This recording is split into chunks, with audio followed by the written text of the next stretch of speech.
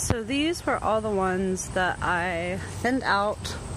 It's pretty clear under there, you can see through it, mostly to allow for airflow, things like that. But you can see up top they're like getting chaotic and winding together. It's beautiful. But over here, I let them go rampant. It's a lot thicker.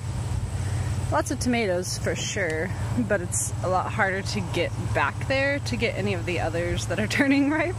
So I have to like crawl through this little forest here. But I mean, they're not doing particularly bad.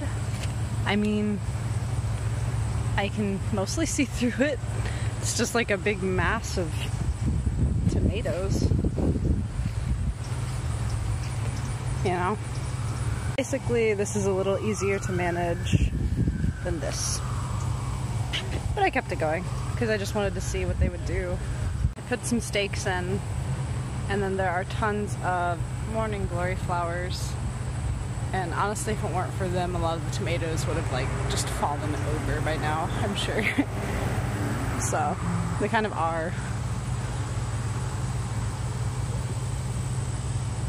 It's mostly just harder to manage and harder to see the tomatoes as they turn ripe and harder to get to them as opposed to like these, where I can just reach right in and grab them. That is harder to just reach right in. So more chance of things just falling off and going to seed again, which is also fine, but not what I'm looking for.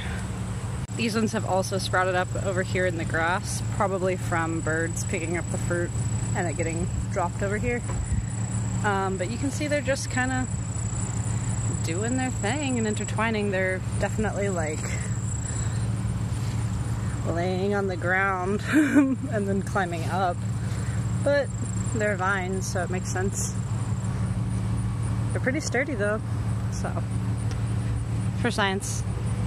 I can't really say if I'm getting more tomatoes in this thick forest as opposed to where I've thinned it out, to be honest.